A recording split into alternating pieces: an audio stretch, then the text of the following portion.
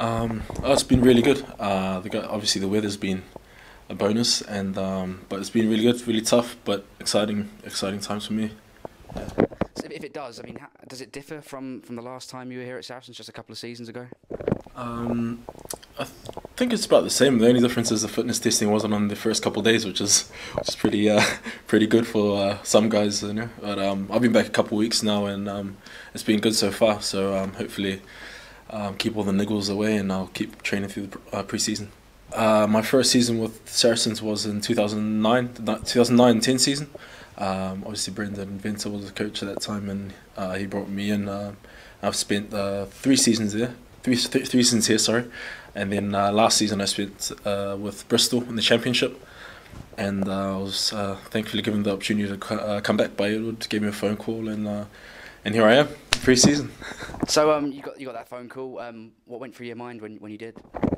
I was really excited, really, like, you know, it's all, I've been here before and I know what the club's about, and it was just really exciting to get that phone call and the opportunity really to come back and, you know, just almost give myself another shot to play in the Premiership again, and just do my best for the club really and give it what I've got.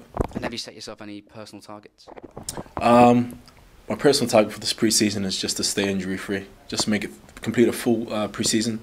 And then I know that if I can do that, then I put myself in the best position possible to have a good season. I think since 2009, you know, the values were put in place, the work rate and was instilled in the boys, and that's carried on.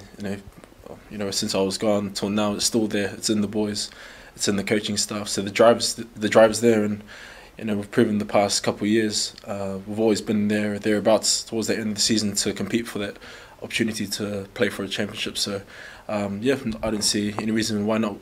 So yep, definitely.